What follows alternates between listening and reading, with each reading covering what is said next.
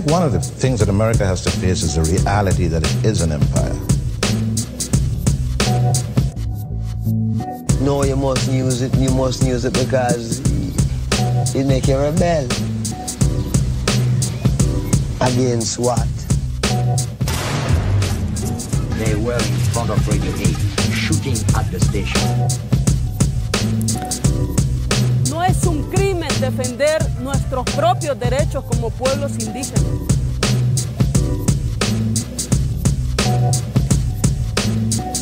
Greetings and blessings. You're listening to the November edition of the Travelogue Media Podcast. I'm Jason Claral, podcasting from Quetzaltenango, Guatemala. Thanks for listening. On this edition, the coup in Bolivia, and remembering N30, 20 years ago, the anti-WTO protests in Seattle, 1999. Stay tuned.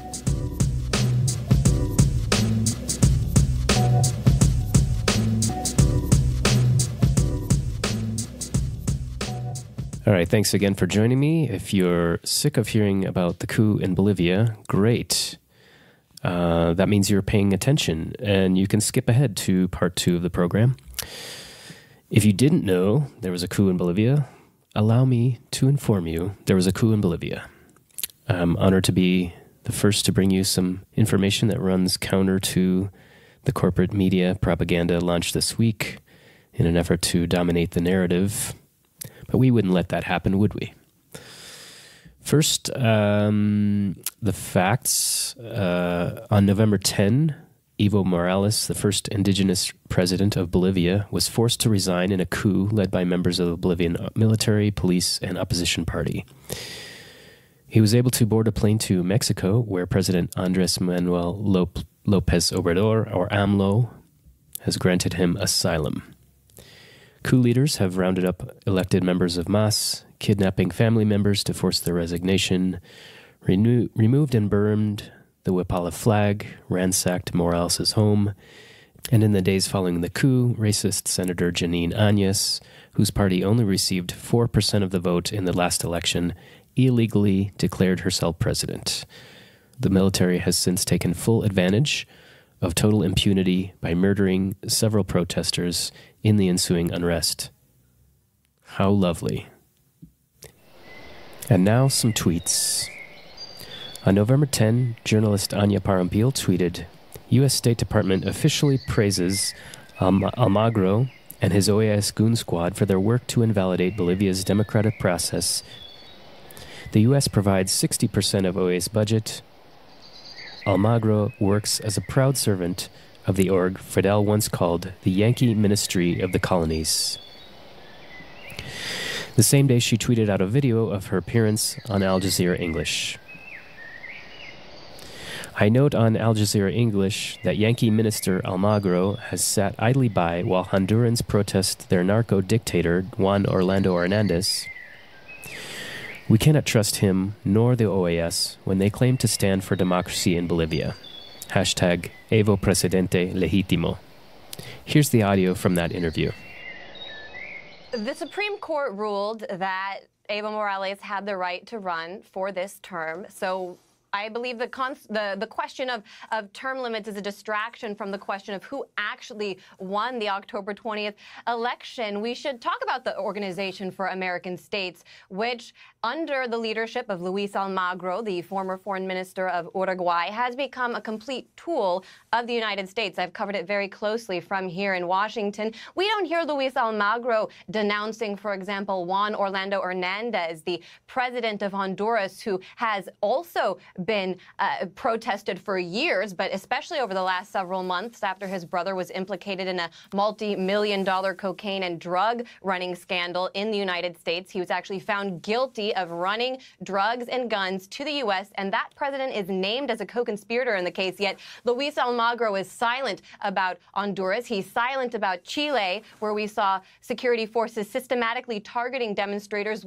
and shooting them in the eyes. And that's because the OAS is only only interested in carrying out the policies of Washington. Washington pays for 60% of that organization's budget. And I would urge viewers and journalists alike to read a report recently issued by the Center for Economic and Policy Research, a very fine and credible think tank based here in Washington, which looked at claims by the OAS about voting irregularities and fraud, allegations of fraud in the Bolivian elections, and found that there were no actual credible pieces of evidence to suggest that this vote was invalid. 47% of Bolivians on October 20th voted for Evo Morales. And we should remember that Evo Morales came to be the presidency in 2003 on the backs of a social movement that was standing up to Carlos Mesa himself. He was vice president, after the former president Gonzalo Sanchez de la Thora was forced to resign for massacring demonstrators standing up to protect their natural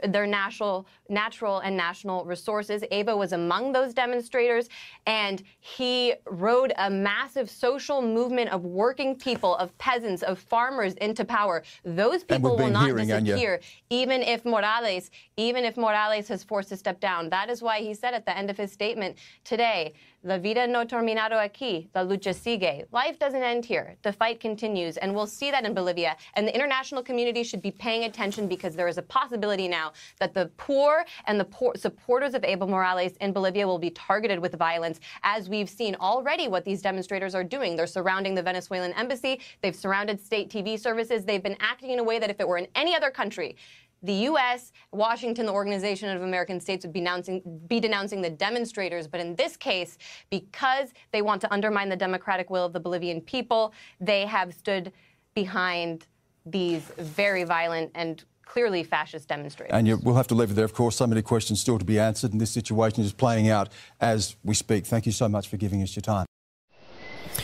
Okay, and on November 11, author Naomi Klein tweeted, "Exactly 10 years ago, Evo Morales negotiators went to a UN climate summit and called for a Marshall Plan for planet Earth and rights for Mother Earth. The idea was what is now being called a hashtag Green New Deal. If we had listened then, the world might not be in flames." The Intercept journalist Glenn Greenwald retweeted it with the comment, "There's literally not a single thing about the violence and military rule taking place in Bolivia that is about restoration of democracy. Everything that's happening is about an end to democracy there. A classic coup. It's astonishing U.S. media outlets won't call it that." And we also heard from some members of the U.S. Congress. Alexandria Ocasio-Cortez tweeted, "What's happening right now in Bolivia isn't democracy, it's a coup. The people of Bolivia deserve free, fair, and peaceful elections, not violent seizures of power." Ilhan Omar tweeted, "There's a word for the president of a country being pushed out by the military. It's called a coup. We must unequivocally oppose political violence in Bolivia. Bolivians deserve free and fair elections." Grey Zone Project journalist Ben Norton tweeted out a video of Bernie Sanders responding to a question about Evo Morales. You wrote in a tweet that you thought it was a military coup, what happened in Bolivia. Many people have other point of view. They think that Evo Morales had been in power 14 years, that he wanted to fight more, and that he wanted to become a dictator. So what do you think? No, I don't agree with that assertion. I think Morales did a very good job in alleviating poverty, in giving the indigenous people of Bolivia a voice that they never had before. Now, we can argue about his going for a fourth term, whether that was a wise thing to do. And they always thought it was a fraud, the election on October the 20th. Some people think that as well. But at the end of the day, it was the military who intervened in that process and asked them to leave. When the military intervenes, Jorge, in my view, that's called a coup. Thank you so much for being here. Thank you all.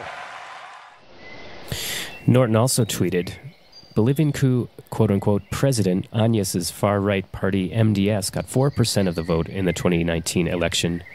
Venezuela coup, quote-unquote, President Guaido's far-right party Voluntad Popular got 3% of the vote in the 2012 election and then boycotted future elections. They could never win without a U.S. coup. And of course, what U.S.-backed coup and propaganda campaign would be complete without a Twitter bot storm? Shortly after the coup, if you typed in "friends from everywhere" in Bolivia, there was no coup. You were likely to see hundreds of fake accounts all echoing the same phrase. The unmistakable work of a bot. And finally, let's close this segment with a tweet from SOA Watch, which again, in case you forgot, SOA is School of the Americas, which is now known as WINSEC. SOA Watch tweeted, 30 years after the massacre at the UCA in El Salvador, the need to close SOA/WINSEC and end the U.S. policy it represents as urgent as ever. The U.S.-backed coup in Bolivia involving WINSEC grad General Kaliman and 5 other SOA grads has unleashed a massacre against the Bolivian people. Okay, after a short break, we'll come back and talk about some of the media coverage.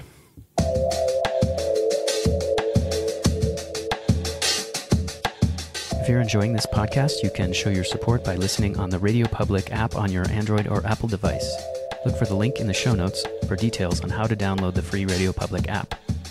Or if you prefer to make a direct donation, you can visit paypal.me/JSKmedia. Your ratings and reviews on Apple Podcasts are always appreciated, but even better is telling a friend about Travelogue Media. Thanks for listening. Back to the show.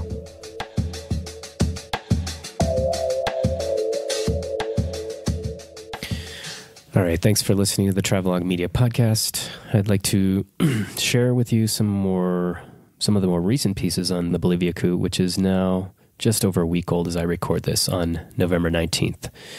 The first is from popularresistance.org on November 17, called Bolivia's de facto government grants impunity to police armed forces.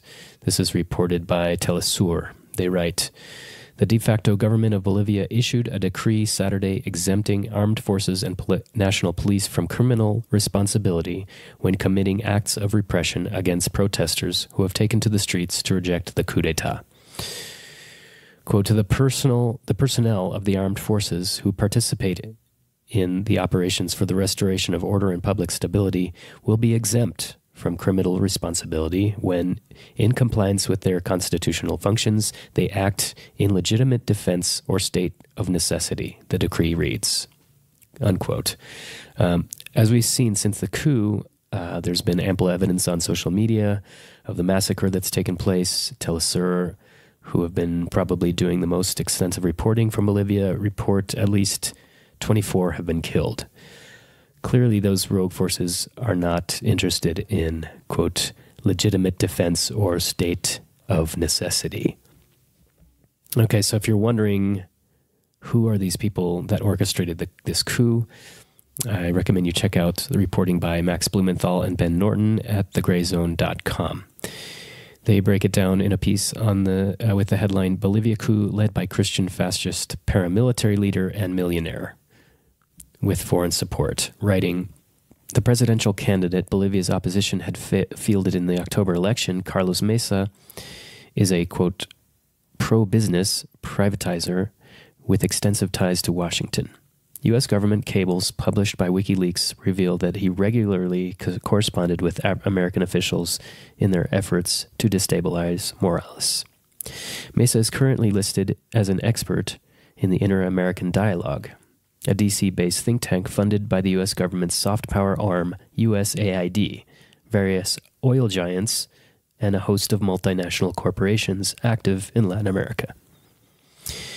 The article later continues, Luis Fernando Camacho was groomed by the Unión Juvenil Cruceñista, or Santa Cruz Youth Union, UJC, a fascist paramilitary organization that has been linked to assassination plots against Morales.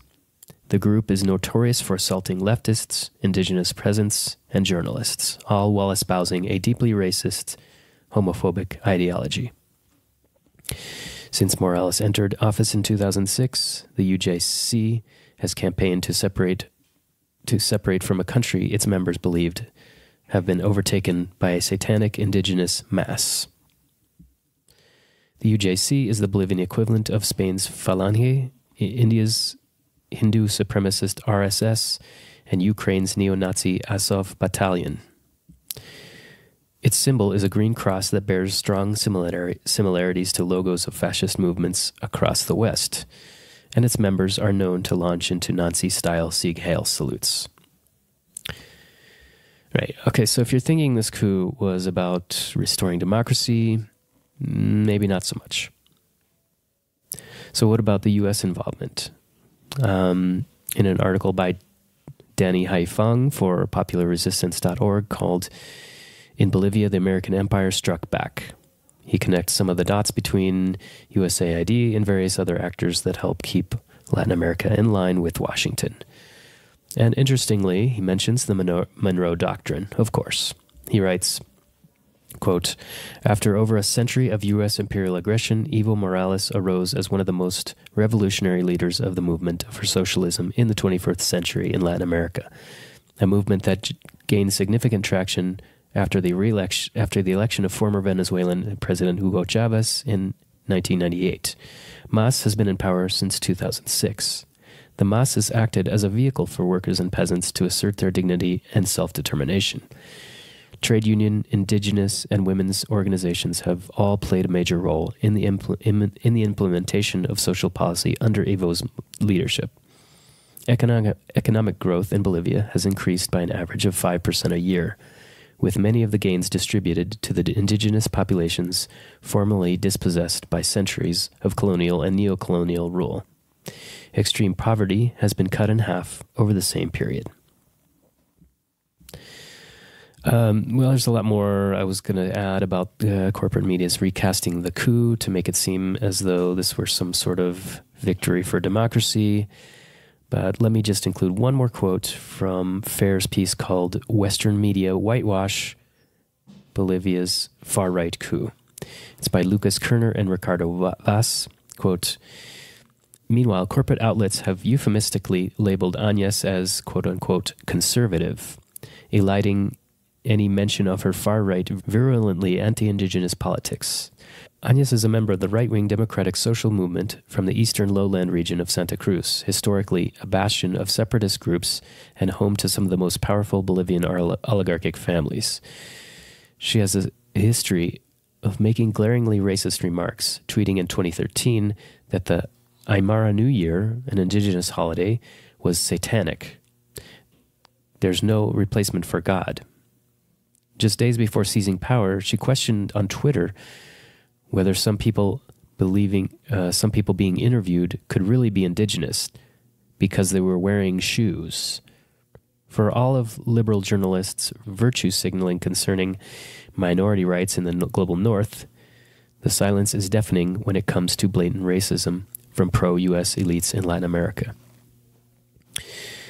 Let's go to a music break, and we'll return with a look back 20 years ago to the famous Battle of Seattle.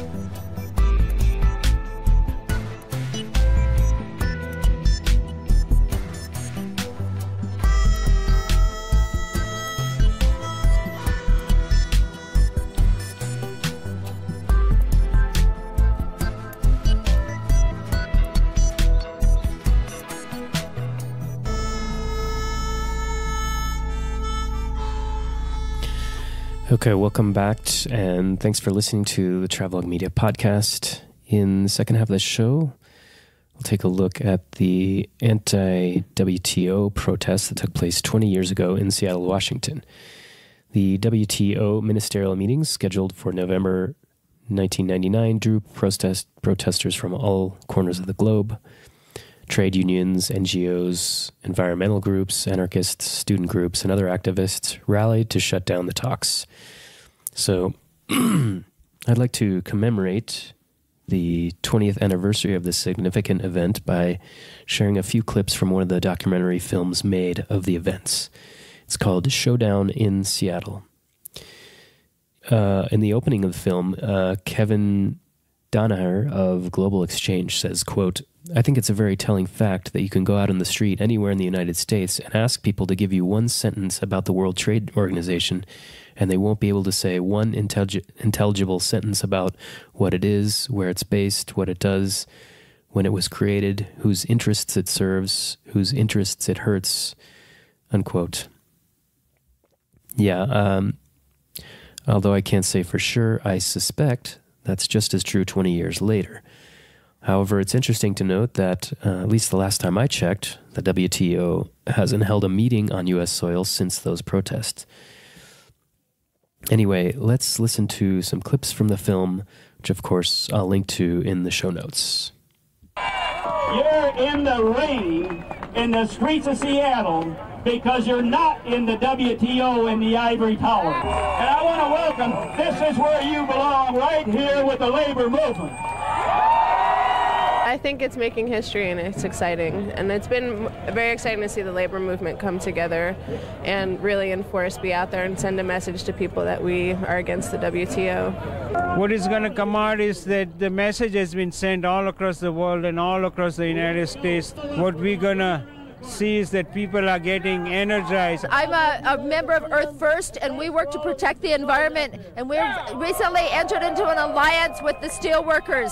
We have an alliance for sustainable jobs in the environment, and we're completely tired of we don't buy into this, you know, there's jobs and environment thing. We want them both, we deserve them both, and we need them both.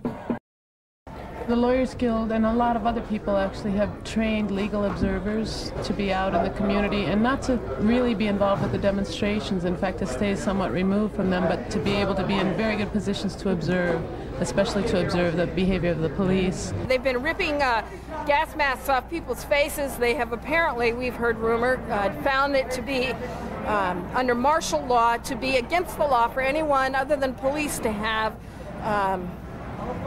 tear gas or gas helmets on, and so they're ripping them off people. Well, I heard there was something about a mayor saying there's a mayoral decree saying you couldn't have signs, protest signs. Right, they've also removed protest signs from people. Anything that declares any kind of opinion about the WTO is being removed from people. I think the basis of it is this state of emergency where Mayor Schell said that if people are seen within this certain region and they engage in protests, they'll be considered automatically to be doing something unlawful.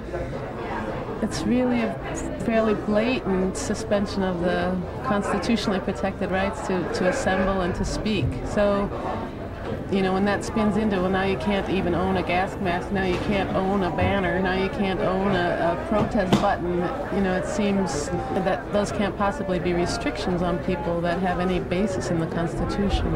Orders, they gave the orders to move forward. We were standing there asking to go through, we did not provoke them. And I saw them pepper spray her directly, and they tear gassed all of us. I saw them push her down and walk through her.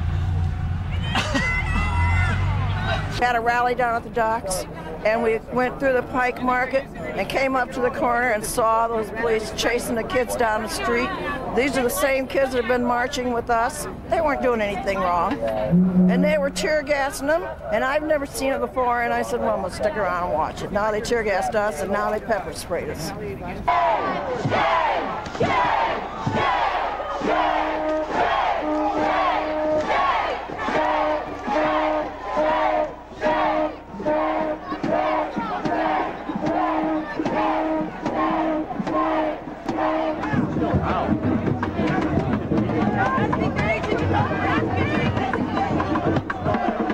I think so much was done that was so blatantly illegal and so blatantly abusive.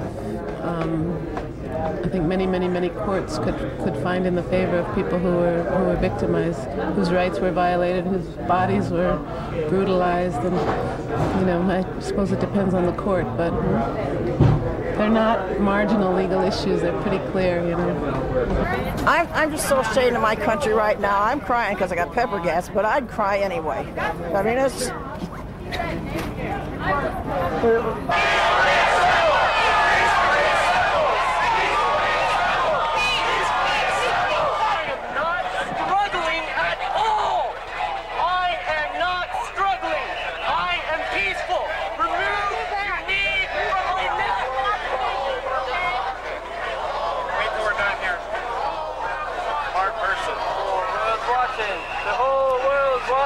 The whole world's watching. Okay, so one of the legacies from Seattle 99 has been the Independent Media Center, which was formed to counter the dominant corporate media narrative, which tended to flatten all protesters, a wide coalition, into a handful of violent thugs causing property damage. And of course, this continues to this very day in corporate media when it comes to silencing dissent. And it's a tool used to justify the violence and repressive tactics used by police, and in fact, the increasing militarization of police forces in the U.S. So let's go now to a clip on the IMC. The main motivation for us starting the Independent Media Center was focus on the ground here in Seattle, recognizing the importance of this issue, and also that all these tremendous, brilliant, articulate people were coming from all over the world to speak truth to power here, to confront globalization and its anti-democratic agenda.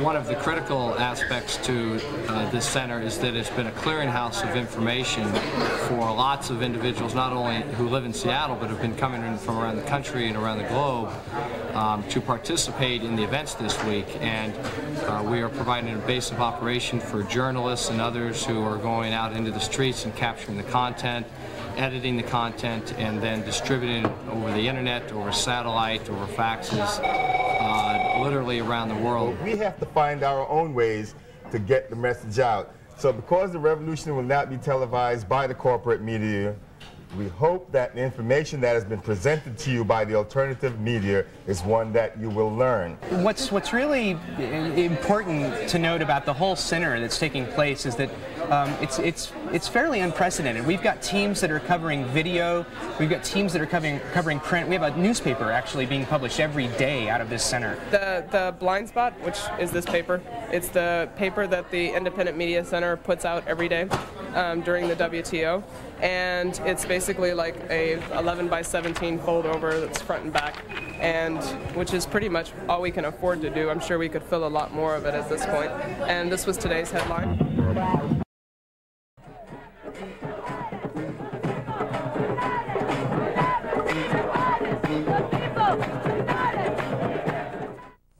We will stop this war against the earth. We will stop the war against the small farmers. We will stop the war against our bodies. All right. I wasn't at the Seattle 1999 protest, but I did get involved in the North Carolina IMC during the Bush regime, and you could say that had a lot to do with what motivates me to continue doing this podcast. Anyway, I hope you've enjoyed this episode. If you think someone else might like it, please share. And please do check out all the links in the show notes. That does it for this episode of the Travelogue Media Podcast. Music for this episode by Spinmeister. You can find Travelogue Media on Facebook, Twitter, Instagram, YouTube. Listen on Apple Podcasts, Google Podcasts, Spotify. And I would really appreciate it if you downloaded the Radio Public app and listened to new episodes there. And if you're a new listener and you listen to 3 episodes, I get a special deal from Radio Public. I get a little bonus, so it's quite nice. And of course, I'd always love to hear your comments. You can reach out anytime on social media or by email at podcast at Travelogue Media. Que todo sea amor, walk tall, live free.